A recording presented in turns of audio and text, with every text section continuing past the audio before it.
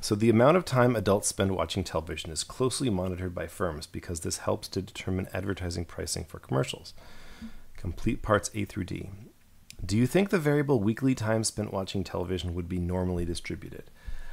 Now, normal distribution is symmetric, but the amount of time people spend watching television is probably not symmetric because, say, the average weekly time spent watching television is like 6 hours for Americans.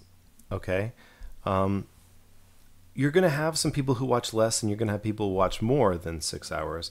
But you're going to have the people who watch more are more likely to be really watching a lot. Like you could have somebody who watches 20, 30, 40 hours of television a week, perhaps. But on the low end, it can't go any lower than 0. So you could have outliers that go really high on the high end, but you're going to be capped down at 0 on the low end. So this is probably not going to be symmetrically distributed, not normally distributed. It's probably going to be skewed to the right, as I've explained.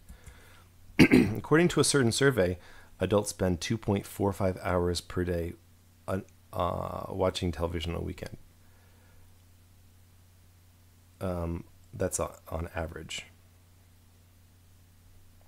Assume that the standard deviation 1.93 hours. So let's put in 2.45 for the mean, and I already have 1.93 in there for the standard deviation. It says if a random sample of 40 individuals are sampled, describe the sampling distribution of X bar, and it asks for 6 decimal places. So I'm going to change my decimal precision to 6. Now it says that the X, for a sample size of 40, you are going to have an approximately normal distribution, even though the population's not normal, normally distributed. The mean of X bar is going to be the same as the mean of the population, 2.45.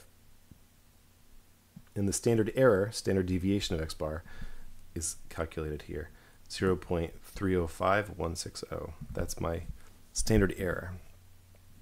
And you found that from 1.93, the standard deviation, divided by the square root of 40. Now I want to go back to 4 decimal places, so I'm going to just quickly do that. And it says, determine the probability a random sample of 40 adults results in a mean watching time between 2 and 3 hours. So I already have, so I click on between 2 and 3. It's already typed in, actually. And my probability is right down below. The probability between of the sample mean being between 2 and 3. Actually, I should change that to an X bar. 0.8941.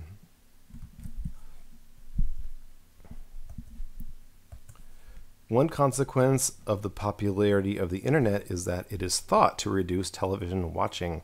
Suppose that a random sample of 35 individuals who consider themselves to be avid internet users results in a mean time of 2.01 hours watching television on a weekday. Determine the likelihood of obtaining a sample mean of 2.01 hours or less from a population whose mean is presumed to be 2.45. Well, let's put that in. A sample, first of all, the sample size is 35. What's the probability of getting below 2.01? Well, the probability is 0.0887. It's low probability, but it's not extremely low. Let's use 5% as the cutoff for extremely low, and that's what they're using in this course. So is that a significant result? So the answer is no, it's not a significant result because the likelihood is not less than 5%. It's not less than 0.05. Now this is an arbitrary cutoff, but it's the one the book uses, so we have to say no.